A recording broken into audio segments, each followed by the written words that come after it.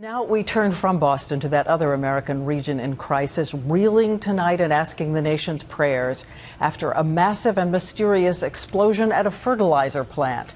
The image caught on tape, the air thick with the smell of ammonia, volunteer firefighters overwhelmed. The blast had the ferocity of a 2.1 earthquake, and the thunderous shock could be heard 45 miles away. Tonight, the small town outside Waco, called West, has been flattened. ABC's Steve Osinsame has been there through the night. Their moment of crisis for families in the small town of West, Texas came at 7:29 p.m. with a fire raging at their giant fertilizer depot. Everybody needs to get away from there. Back all trucks away from the power plant. A small team of firefighters answering the call, worried the whole thing could blow.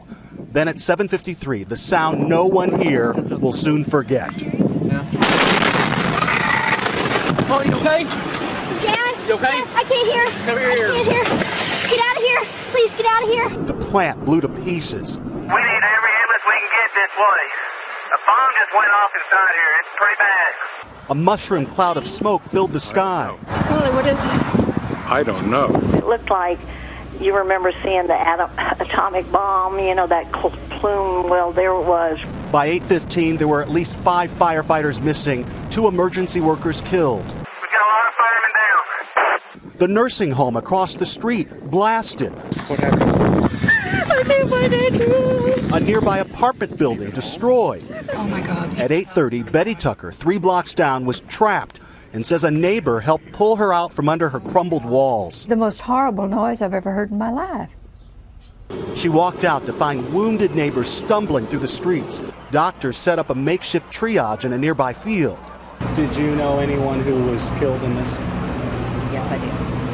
This is a small, tight-knit community. Tonight, investigators are trying to determine what started the fire at the plant with its huge tanks of highly flammable anhydrous ammonia used to treat fertilizer. We are way too early in the investigation to speculate on causes or what may have actually occurred.